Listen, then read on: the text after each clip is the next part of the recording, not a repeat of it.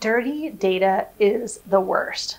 If you're living in a dirty database, you can't pull lists, can't find good prospects, can't see the journey that donors have been on over the years with your organization, and can't generate reports or make data-driven decisions.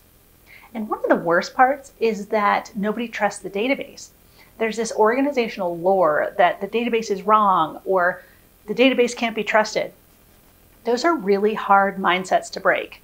So let's talk about a tool that will help you either confirm that the database is a hot mess, or at least tell you the extent of the mess, or help you rebut that negative perception of the database.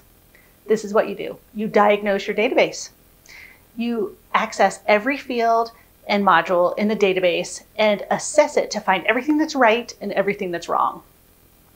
If this sounds unmanageable, we do have a course called the Database Diagnostics Process that will help you with a scorecard and best practices for every field and module within your database, and then also video lessons on how to present your diagnostics reports to leadership.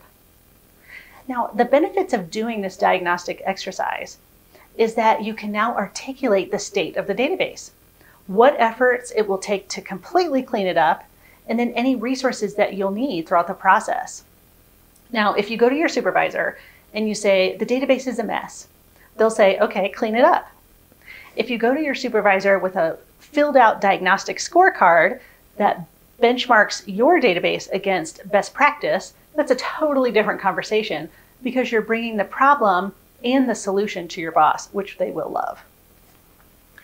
The other benefit to diagnostics is that you can build a streamlined, efficient, doable cleanup plan instead of cleaning things up as they're discovered. It's just not efficient. Now, if you're building your own scorecard, you're going to want to open Excel and list every field and module in your database down one column. The next column should be what is the current state of that field and module, and the final column should be what needs to happen exactly to clean up this field or module. As you build your scorecard, you're going to want to really group your fields and modules into 4 categories. The first is overall database health. And here we're looking at duplicate records, all the code tables that are in your drop downs, empty records with no gifts. The second is constituent management and tracking, which is all of the fields tied to a donor or a prospect. So you want to review your donor types, addresses, salutations, relationships, titles, and suffixes, and all of the other fields. The third is gift entry and pledge management. So you want to examine campaigns, funds, and appeals, and how consistently those are applied to gifts.